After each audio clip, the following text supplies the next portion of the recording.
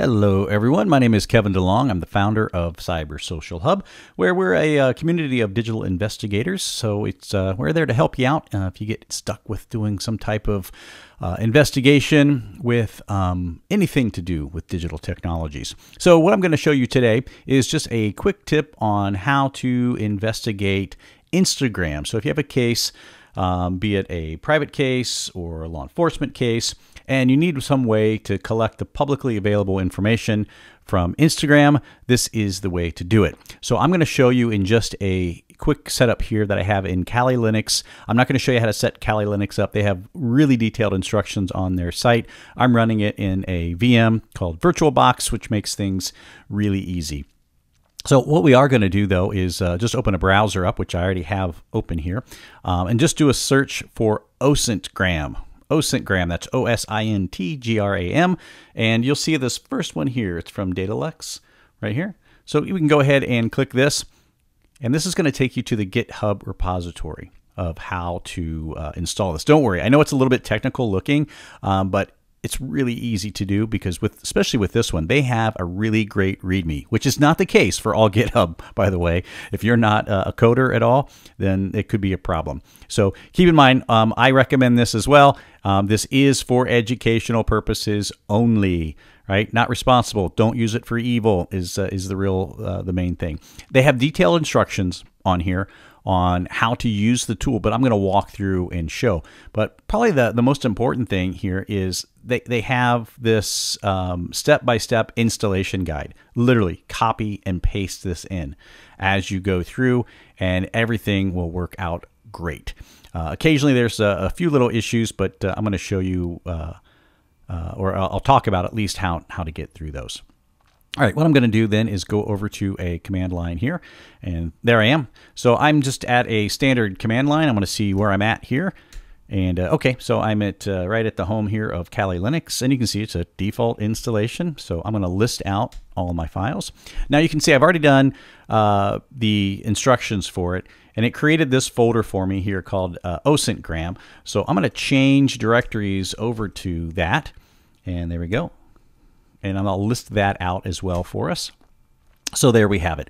So now we're in the OSINTGRAM structure, and I've already created a virtual environment within here.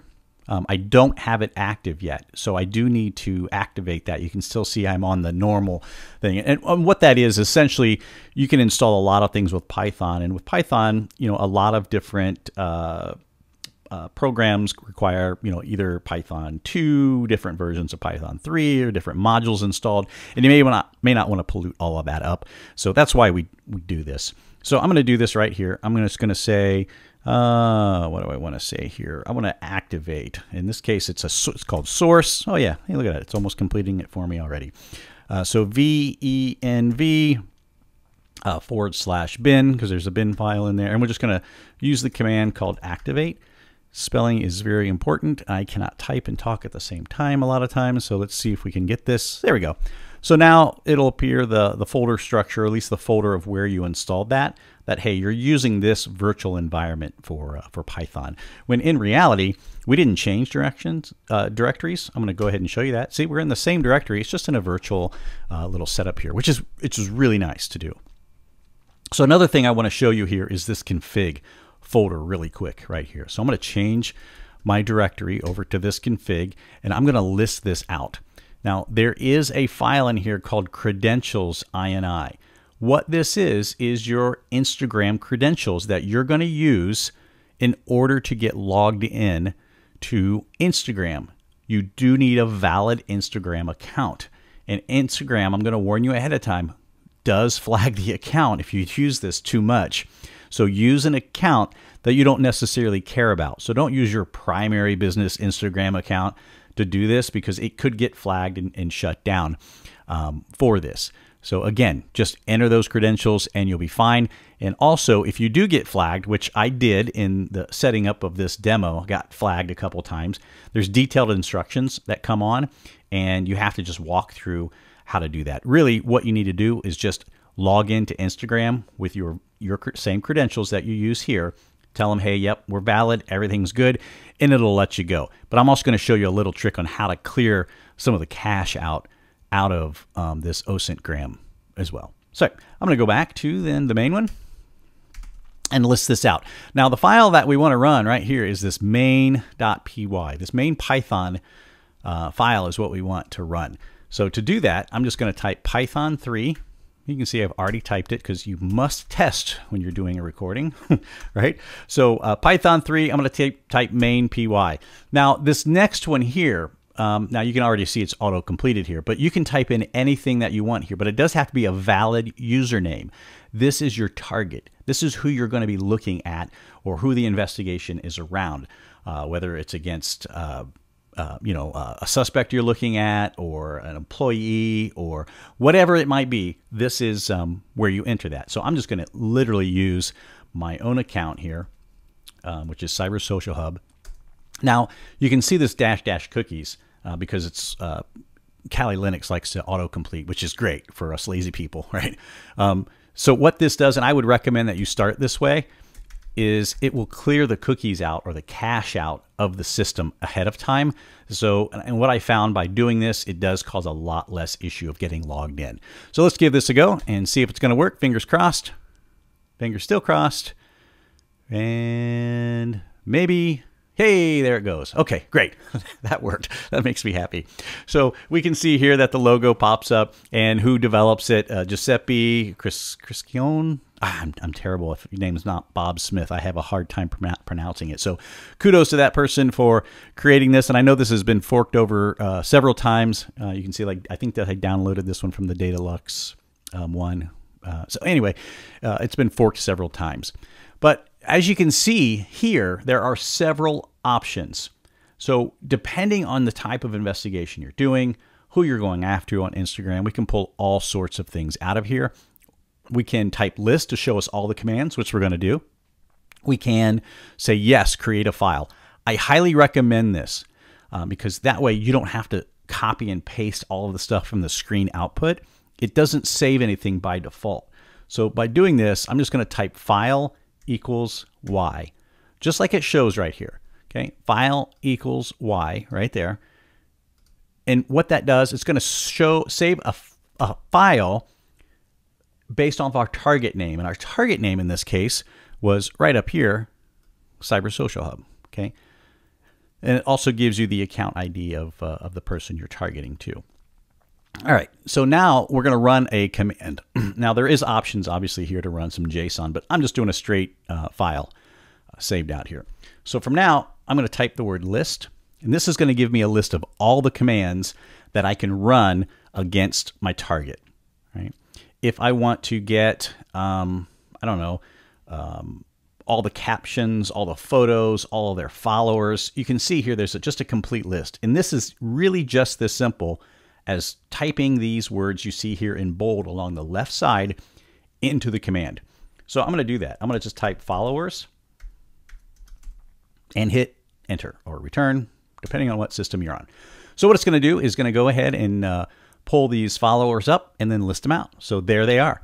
So now you can see a complete list of all the followers for this account, right? The followers is who's following the account. So there it is. It gives you also the Instagram ID, their Instagram username, and then their friendly name or their display name here out here as well. So this would help you obviously down the road with any legal papers that you need to issue or any type of further investigation that you're going to do.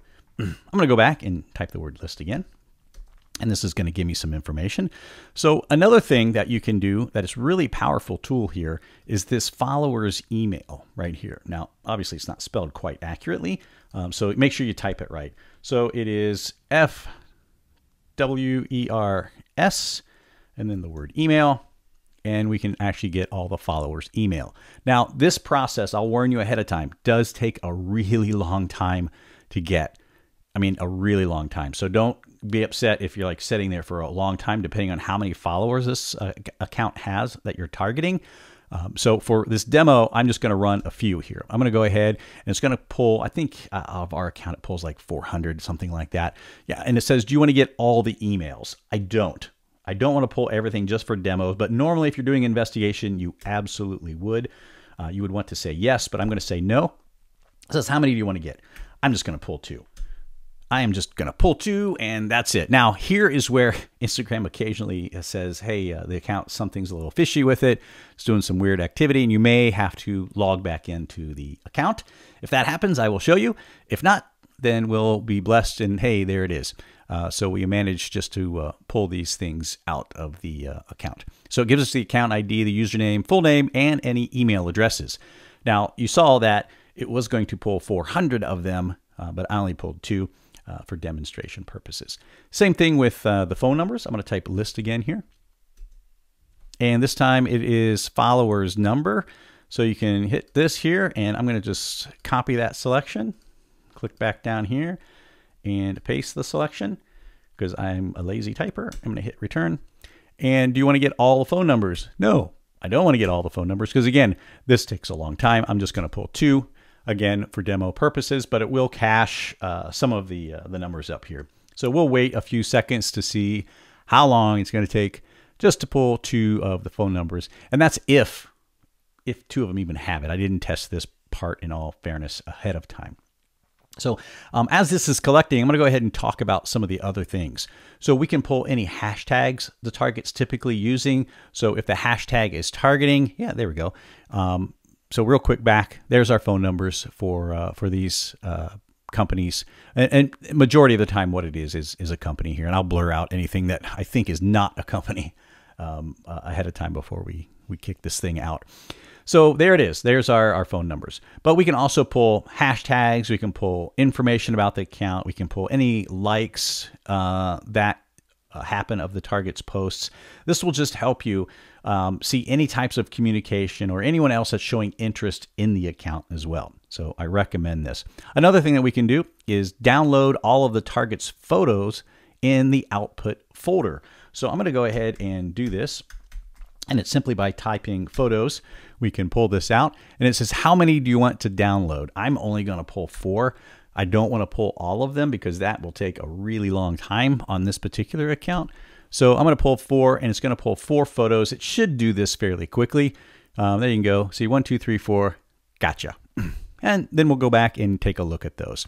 So again, as you can see, this is really easy to do. And all the information you get is very, very accurate. It makes things a lot easier than having to take a lot of screenshots over and over again. So that's really all I wanted to do on this. Was just go through and touch base on this so you guys can see how powerful this tool is and how awesome Python is. It's really easy to get set up and going.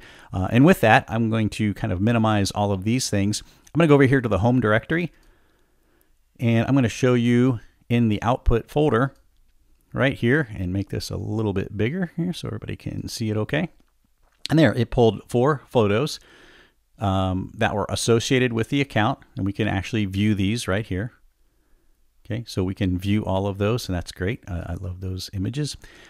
So it did pull the last 4, and any of the followers, you can see that it did a preface of the file of the target name that we used, and you can switch the target name any time that you want. So you can flip through here and you can see, again, there's all the followers that are in that account. And I'll show you that here real quick. I'll switch back over here. And to do this, you just type the word target. So target, hit there and, whatever it is that you want. Put my own Instagram on there and then it'll switch targets. So you can see now it's switched to another target, right? And if you wanted to switch back, oops, forgot you got to type target first. And it will pull up the next target. And it'll create new files based off of whatever target that you're after. So that's really it. If you guys got any questions, feel free to reach out to me in Cyber Social Hub. And happy investigating.